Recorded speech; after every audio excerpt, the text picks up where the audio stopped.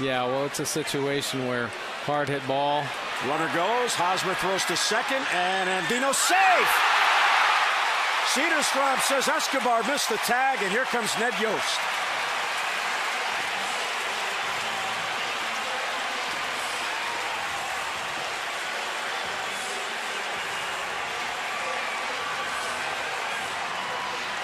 Cedarstrom was right there, and in his view, the tag was missed on the sliding Andino, who steals second base.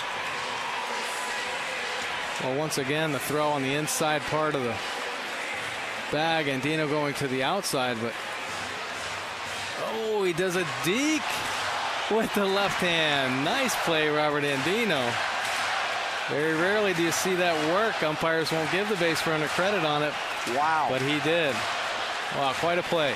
Great play by Andino, and Gary Cedarstrom credit.